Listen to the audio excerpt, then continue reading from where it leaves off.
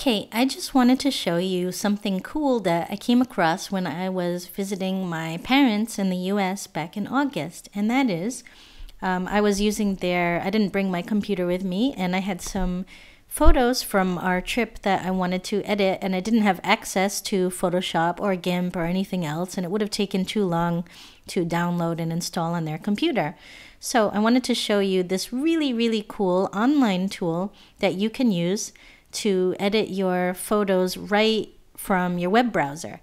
So I just did a search for Photoshop Web, as you can see, and it came up, but the URL is www.photoshop.com/tools.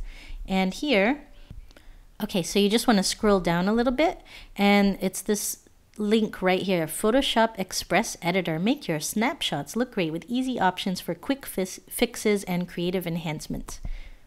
Okay, so what it does, it asks you to upload a photo. Okay, and it says that it only supports editing JPEG files. For best results, choose a photo that is no larger than 16 megapixels and is in the JPEG format. So let's see what we have on my computer here.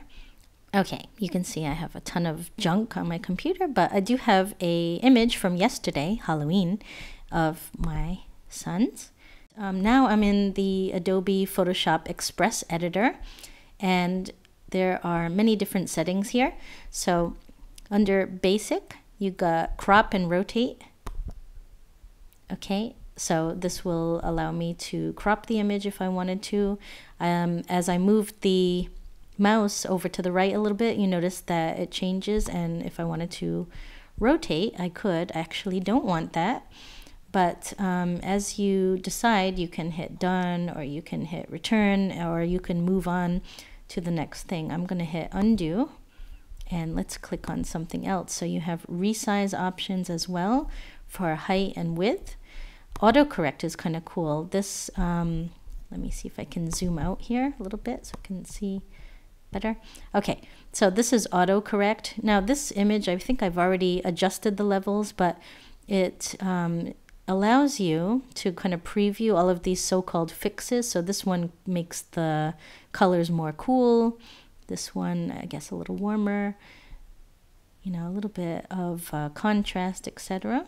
So let's say I like this one. If I click on it, it will do that. Okay, and it allows you to actually view, let's see, temporarily view original image. Okay, so when you hold it down, it shows you the original. When I click off of it, it shows me the improvement. So actually that's kind of nice. It looks like a slight contrast. Exposure is here. So if you have a very dark image, or if you wanted to darken it, you can, again, it gives you all of these little so-called improvements. This is the original. This is it getting lighter and lighter. So if you wanted it more light, I wouldn't want that. So I'm just going to leave it as it is. They have a red eye remover.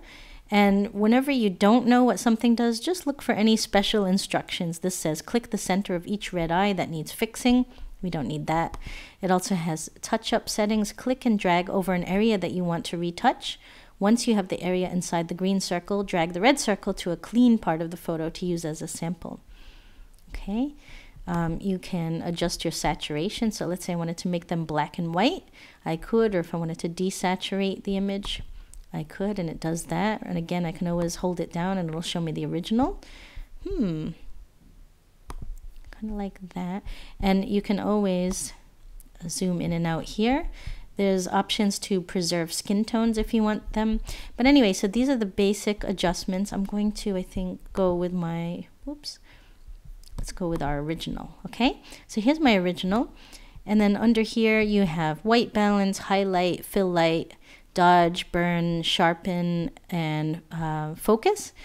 And then you have effect. So you'll notice that a lot of the things that we go over in Photoshop and GIMP are also in this online editor. So let's say we want to colorize the whole thing. Let's see. So this is hue, and you can kind of scroll through here. So if I wanted to make them look really funny, I could.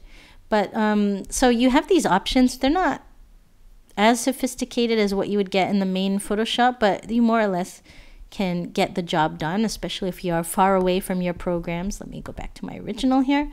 Black and white option as well, tint, sketch, distort, etc. So they have effects, and then so that's under the edit tab, and then under the decorate tab, if we wanted to be silly, we could do text, we could do bubbles, sticky notes. I'm not even sure what some of these are. I guess we could, I don't know, let's see what that does. Add. Okay, so this allows you to kind of, I don't know, design little cards or stickers, etc. Miscellaneous, expressions, frames. So let's say we wanted to frame this, we could. Okay, now much of this I would never use, but it's good to kind of know how it works. Let's undo that.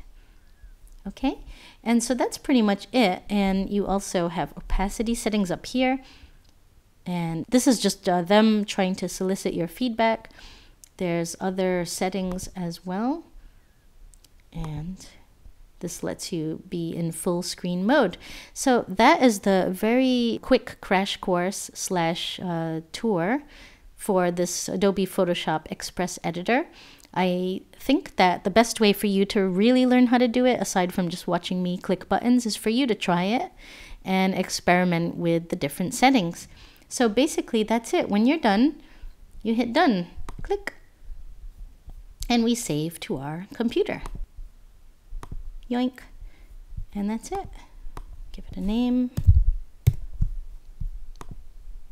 And it's saved. And you could actually, if we hit done, you then have to start the editor again to do another image. But that is it. And it's a really powerful tool, and it's free, and you could do it anywhere as long as you have a computer and an internet connection and a JPEG. All right. I hope this was helpful. Take care.